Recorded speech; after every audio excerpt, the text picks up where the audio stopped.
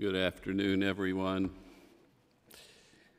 We have gathered here to praise God and to witness to our faith as we celebrate the life of Beverly, Bev, Elizabeth, blank.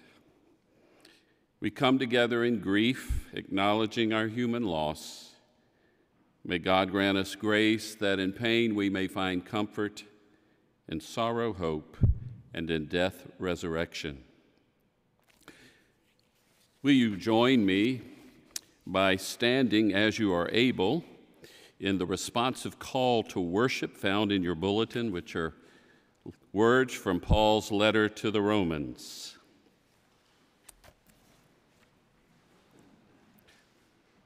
Who shall separate us from the love of Christ? Shall tribulation or distress or persecution or famine or nakedness or peril or sword? No, in all things we are more than conquerors through the one who loved us. I am convinced that neither death nor life, nor angels nor principalities, nor things present nor things to come, nor powers, nor height, nor depth, nor anything else in all creation will be able to separate us from the love of God in Christ Jesus our Lord. Thanks be to God. Amen.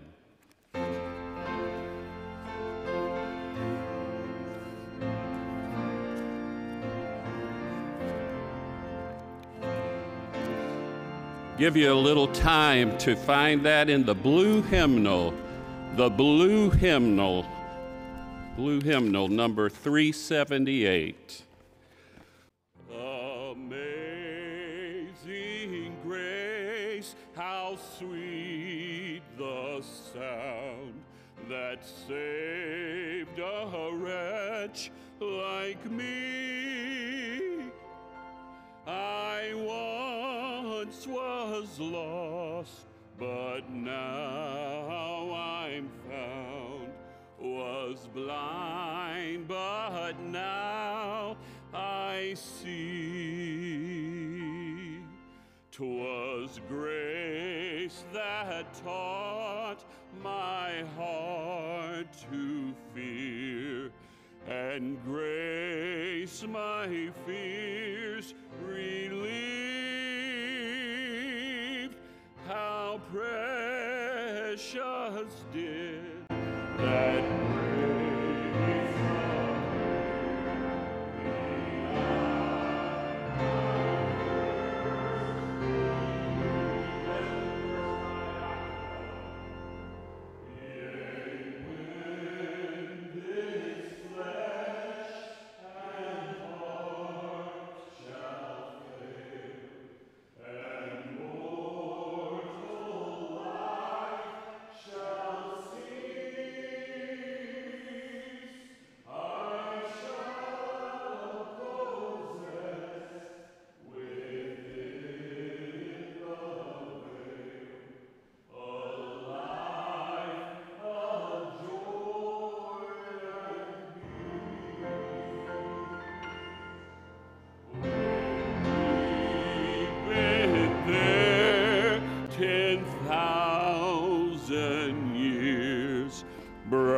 shining as the sun.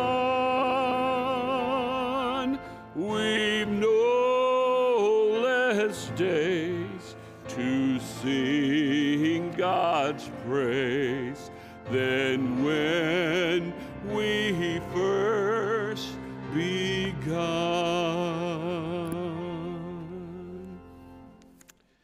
Please be seated. And will you join me in prayer? And then you'll be invited to offer the Lord's Prayer with me. And following that, we'll sing a song of prayer, Shepherd Me, O God, Beyond My Wants, and we'll sing that through 4 times. Let us pray. Loving and merciful God, you heal the broken in heart. And to those who have no might, you increase their strength. You comfort the tired and the weary. And so today, Almighty God, strengthen us in our weakness, calm our troubled spirits, dispel our doubts and fears. We thank you for Bev Blank, for the gift of her life, for the treasure that she was, and for the treasure she continues to be in our memories and in your eternal heart. We give thanks that for Bev, death is past and pain has ended, and that she has now entered the joy of the home you have prepared for her. We ask your peace and your comfort be with Marilyn and all of Bev's family and friends. Give us faith, Lord, to see beyond touch and sight, and where vision fails, help us to trust your love, which never fails. May we bravely walk our earthly way and look forward to our glad reunion with Bev in eternity. And now let us offer the prayer Jesus taught his disciples, saying, Our Father, who art in heaven, hallowed be thy name. Thy kingdom come, thy will be done on earth as it is in heaven. Give us this day our daily bread, and forgive us our trespasses, as we forgive those who trespass against us. And lead us not into temptation, but deliver us from evil. For thine is the kingdom, and the power, and the glory forever. Amen.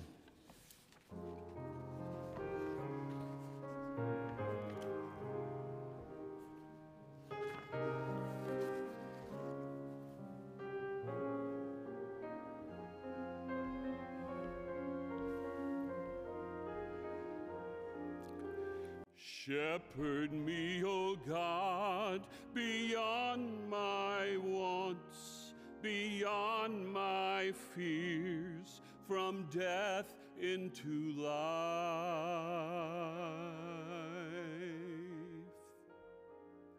Shepherd me, O God, beyond my wants, beyond my fears, from death into life.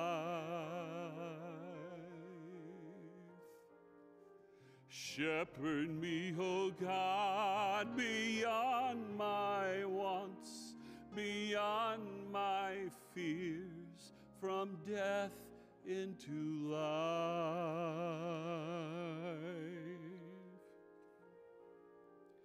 Shepherd me, O God, beyond my wants, beyond my fears, from death into life.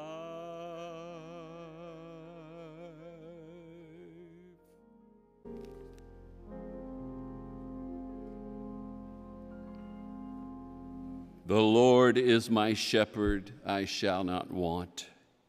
He makes me to lie down in green pastures. He leads me beside the still waters. He restores my soul. He leads me in the paths of righteousness for his name's sake. Yea, though I walk through the valley of the shadow of death, I will fear no evil, for thou art with me. Your rod and your staff, they comfort me. You prepare a table before me in the presence of my enemies. You anoint my head with oil. My cup runneth over. Surely goodness and mercy shall follow me all the days of my life, and I will dwell in the house of the Lord forever. The word of God for the people of God. Thanks be to God. This time, Wade, Bev's nephew, will be coming forward to speak, and then followed by Becky, Bev's and Marilyn's neighbor. Thank you.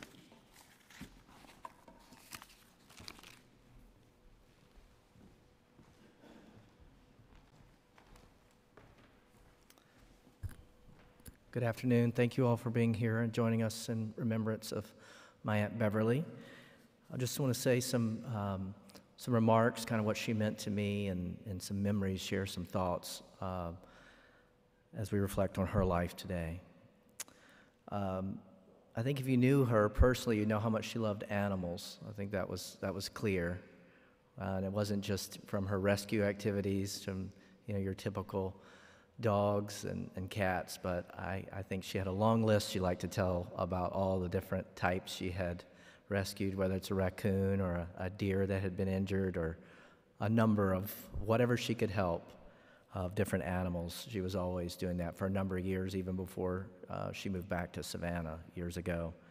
I know my oldest brother, Hal, had visited her in California when he was little, and she had goats and a variety of things, and she just loved being around animals and taking care of them, and always giving and doing what she could for others.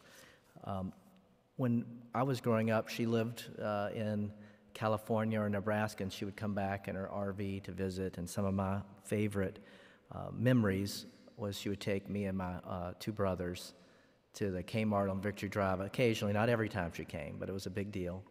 And we would get to pick out some Matchbox cars off the shelf and throw those in the cart. And those are, when you're 5 years old, and you get 2 or 3 of those, it was a big deal. So I was always, when I would see her, think, okay, we're going to go get some more Matchbox cars maybe. So that was a good memory. She was also a craftsman, a very artistic arts and crafts ran in her family. Her mother was an artist. And I remember receiving wallets and belts and different things she would craft from leather. So she was a maker. She was a creator. I don't think there was anything she didn't think she could do if she put her mind to it. Whether it was build a garage by herself, she was a force to be reckoned with. When she put her mind to something, she was amazing. I don't know where, honestly, she learned those things. It's not like she grew up right in a family that was surrounded by goats or chickens. She just picked those things up, and she figured things out, building things. She was just able to do a lot of things, and she was just a self-starter, and I admired that about her. She was strong in that aspect. Another thing I remember from a very young age was she was a straight shooter. And you knew where you stood. I like that. Sometimes as a child, you don't know. You try to read between the lines of what somebody's thinking, or should you not do something. She treated me like a mini adult, and admired that. Maybe I got corrected a few times, but you knew where you stood, and she was open, and so I really admired that. And I would say that was common amongst her and her sisters. They would speak their mind, and you knew where you stood.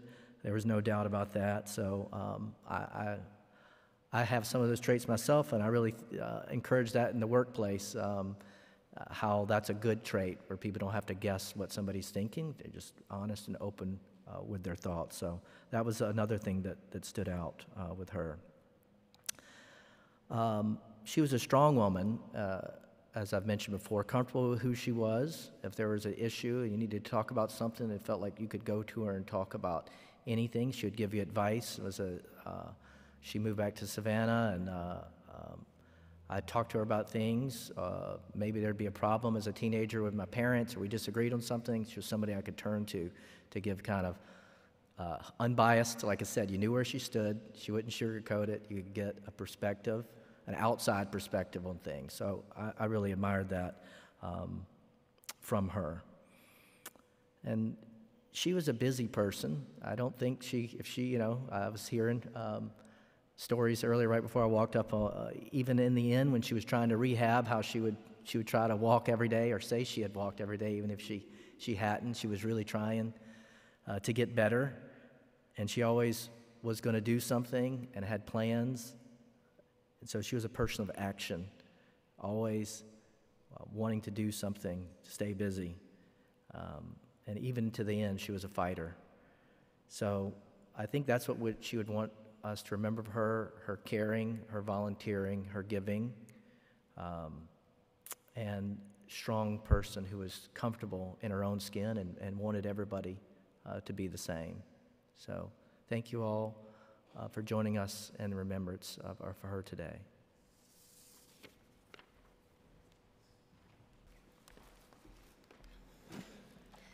Hi, I'm Bev's neighbor, Becky, and Marilyn's neighbor, and I got to know Bev in her 60s era.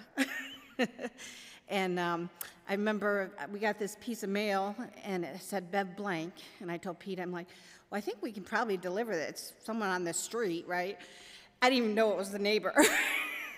Like, we had not hardly ever met the neighbor before because he was a truck driver and trucking, so we might have waved at each other over the fence.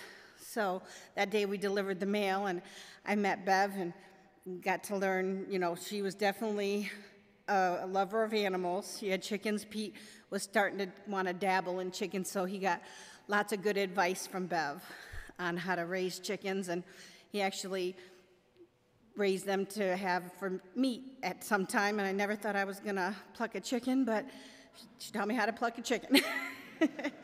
Anyway, one of the things for Bev that I feel, you know, definitely a lover of animals. I loved her because she loved country music, which I love. She loved gin and tonics, which I love. She loved Mexican food, which I love. She made a great key lime pie, too, for dessert. We'd have her and Marilyn come over, and we'd do dominoes and dinner together, and sometimes a bonfire. And I know some people probably thought she was a crazy cat lady because she did the cat rescue. Literally, she would get a cat, get it spayed and neutered, and let it come live with her for the rest of its life. And she actually named them, and she knew who they were. Like, we'd go out, and she goes, oh, there's so-and-so, and there's Tommy, and she really loved her animals. She was like the mother of all the animals. She even fed the raccoons so they wouldn't eat her chickens, so thank God for old Roy. But one of my funniest stories was, because we did like doing low country boiled dinners sometimes, you know, so one day she said, you know what, let's go in and get 100 pounds of shrimp. And I'm like, okay. She goes, yeah, we'll split it, and it's really cheap. And I'm like, okay, sure. So we get this 100 pounds of shrimp, and then I get my 50 pounds. She has hers, and I go home, and I spent 8 hours at the sink deheading, cleaning, bagging it, freezing it. And I said to my husband, I said, if she ever offers me to get another 100 pounds of shrimp, tell me no. That was a day I will never forget, but it was funny. She's been a great neighbor, a great girlfriend, a great friend. And I have a poem I'm going to read for her. What God hath promised. God hath not promised skies always blue, flower-strewn pathways all our lives through. God hath not promised the sun without rain, joy without sorrow, and peace without pain. God hath not promised we shall not know toil and temptation, troubles and woes. He hath not told us we shall not bear many burdens and many a care. But God did promise strength for the day, rest for the labor, light for the way, grace for the trials, help from above, unfailing sympathy, and undying love. And I'm going to miss her a lot. Thank you.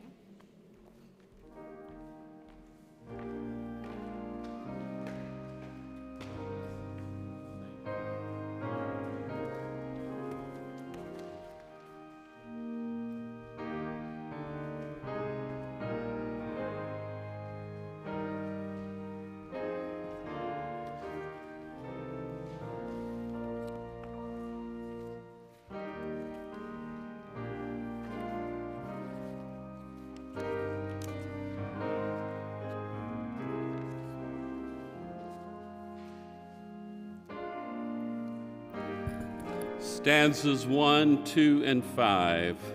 Abide with me.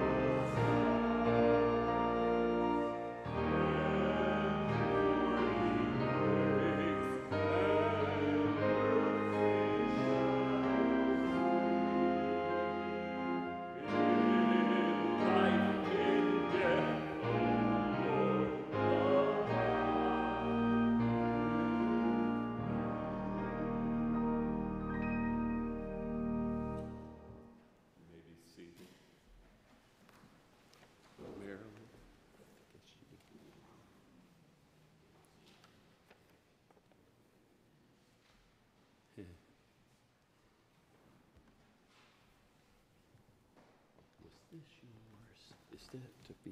Okay. Thank you. Take your time. Okay.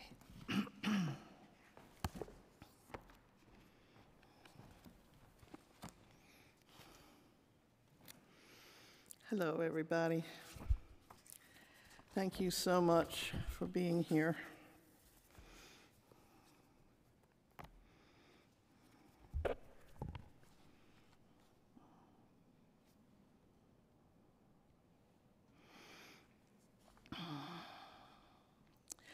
I'm so grateful to Billy, Randy, Candace, Ray, and Asbury Memorial Church for their support and help in planning this tribute to Bev. I would not have been able to do this without their loving support and guidance. Although she rarely attended in person, Bev loved Asbury and frequently watched it online. Thank you to all the friends and family who supported and loved Bev throughout the years. Thank you to Hospice of Savannah and my neighbor, Becky Morales, for your support at the end of her life. Thank you for the long-distance support of and love of her nephews, Wade and Hal Davis, and their families, her longtime partner, Bonnie McMullen, her friend, Richard Brown, and all the other angels that blessed her life. Bev was many things to many people. She was born in 1937. She was a strong woman at a time when women were not supposed to be strong. She had to fight a great deal of prejudice and discrimination. In spite of that, or because of that, she was very successful. She was a microbiologist. She was intelligent, kind, generous, loving, and compassionate. She wanted to save everyone and everything. She loved people, and especially she loved animals. She saved countless numbers of dogs, cats, goats, sheep, squirrels, chickens, baby birds, and some baby skunks. She could not bear to see anything suffer and would do anything she could to save them all. A good woman who fought the good fight until she could fight no more. I think all of you knew Bev in one way or another. I thank you for coming to remember and celebrate her life today. Bev made friends wherever she went and always wanted to hug them and tell them she loved them. She had a capacity for opening her heart to others, both humans and animals, that amazed me. She also loved to grow things and would constantly collect seeds to grow anything that she could. And I mean constantly. She was a good cook and was always trying new things. She could build anything from her own plans and often did. She built chicken houses, carports, houses for the cats. I don't know that I've ever met anyone else with such a variety of interests and so much drive to pursue them. In these latter years, she could no longer do the things that brought her so much joy. It was hard for her to accept and caused her great sadness. She will be missed by me and many others. I don't believe that our spirits ever really die, but her presence will be greatly missed. She left a wonderful legacy of love and kindness, and that is all any of us are asked to do. Now I'd like to read from the Course in Miracles, the epilogue.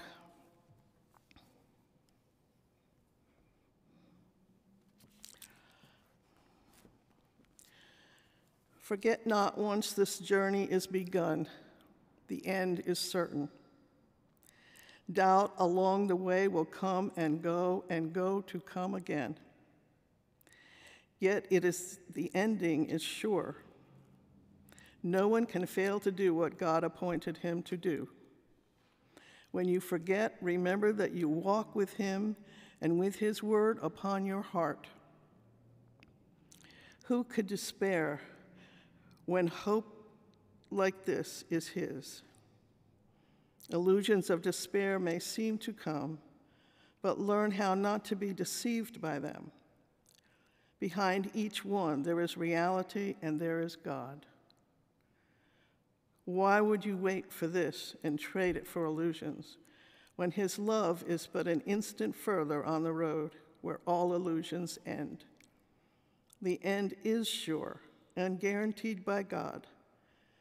Who stands before a lifeless image when a step away the Holy of Holies opens up an ancient door that leads beyond the world? You are a stranger here, but you belong to him who loves you as he loves himself. Ask but my help to roll the stone away, and it is done according to his will. We have begun the journey. Long ago, the end was written in the stars and set into the heavens with a shining ray that held it safe within eternity and through all time as well, and holds it still, unchanged, unchanging, and unchangeable. Be not afraid. We only start again an ancient journey long ago begun that but seems new.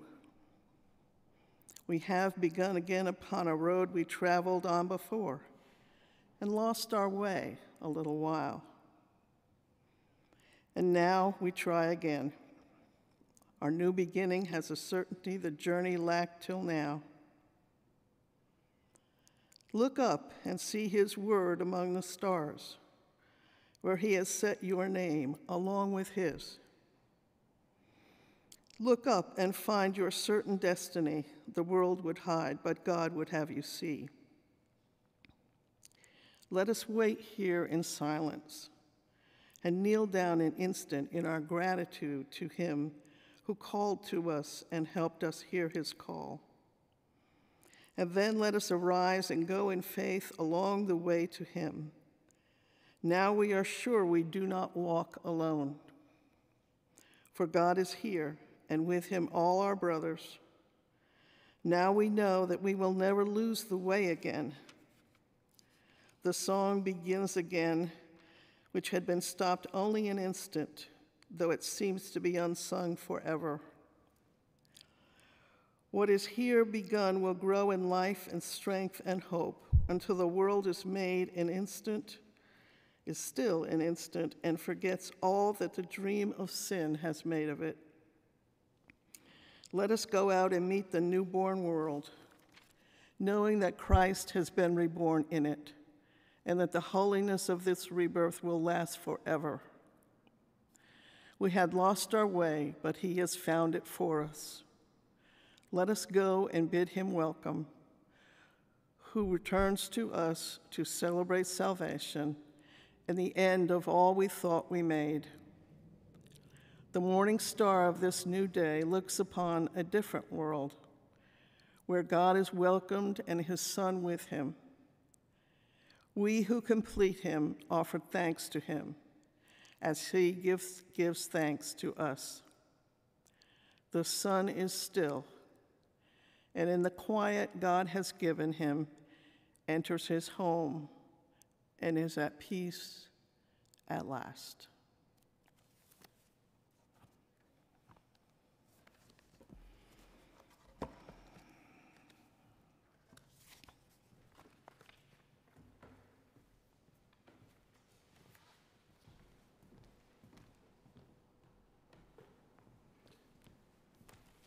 Whenever I was in Bev's presence,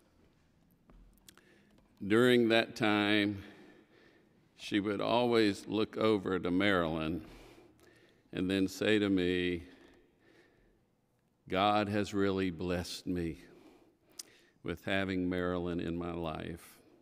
Never failed, always made that point. And so we give thanks for that relationship. And thank you, Marilyn, for what you've done for so many. And as somebody who's interested in spirituality and learning, thank you for your commitment to having people come together to grow together. So thank you. Singer James Blunt has a remarkable music video of him singing a song called Monsters that is impossible to watch without getting a lump in your throat and a tear in your eye. It's about him saying goodbye to his father who was dying. Oh, before they turn off all the lights, I won't read you your wrongs or your rights. The time has gone. I'll tell you good night, close the door, tell you I love you once more. The time is gone. So here it is. I'm not your son. You're not my father. We're just two grown men saying goodbye. No need to forgive. No need to forget. I know your mistakes and you know mine. And while you're sleeping, I'll try to make you proud. So, Daddy, won't you just close your eyes? Don't be afraid. It's my turn to chase the monsters away. There are times in our life when a loved one is ill and suffering, and we have the same feelings that James Blunt conveys in that song. It's time to let go and say goodbye so your loved one can experience peace. It's always hard, but it's a little easier with someone who has had a long life and with someone who has had a good life. And Bev did.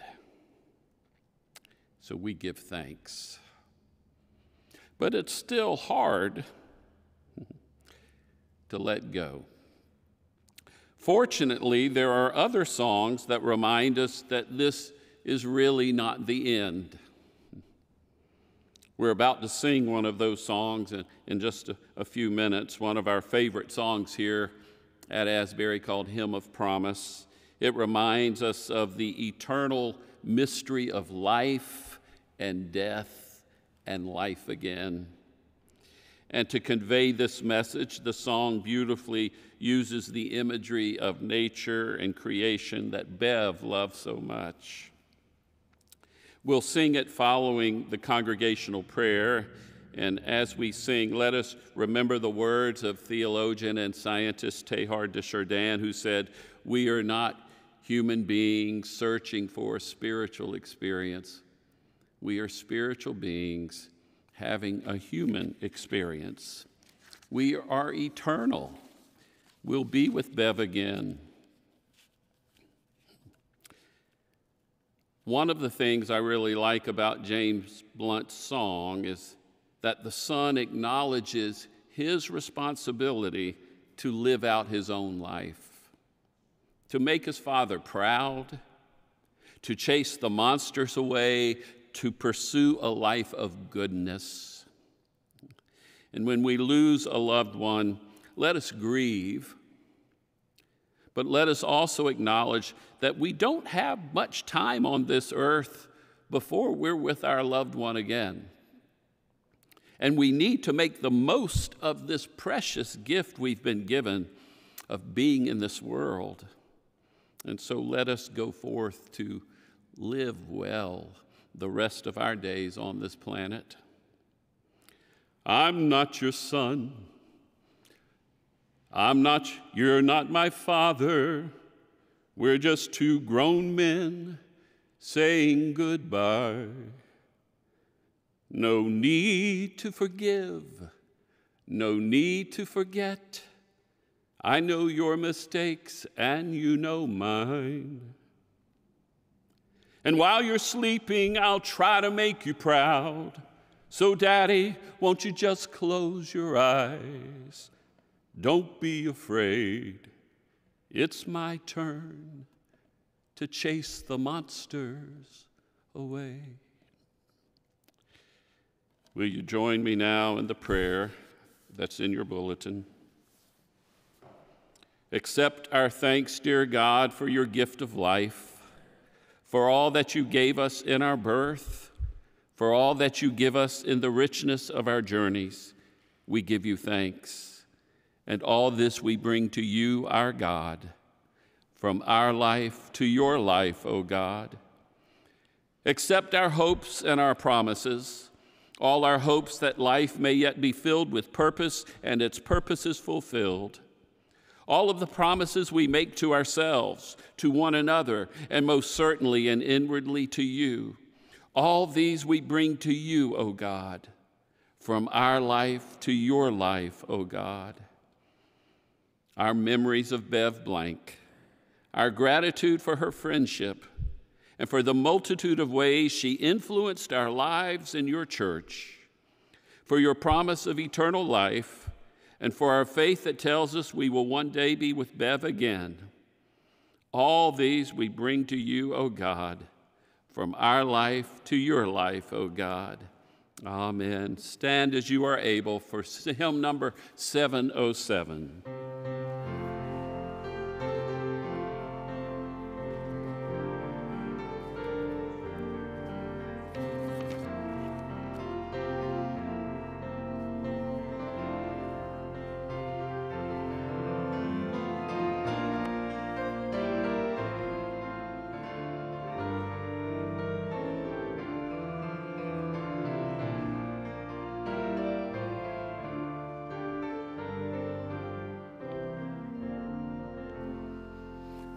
In the bulb there is a flower, in the seed an apple tree, in cocoons a hidden promise, butterflies will soon be free.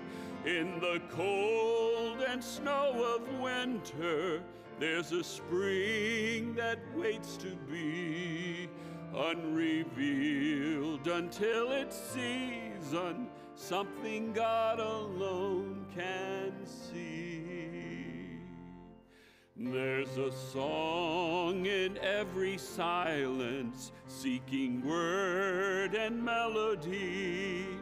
There's a dawn in every darkness, bringing hope to you and me. From the past will come the future, what it holds a mystery, unrevealed until its season, something God alone can see. In our end is our beginning, in our time infinity. In our doubt there is believing, in our life eternity. In our death a resurrection, at the last a victory, unrevealed until its season, something God alone can see.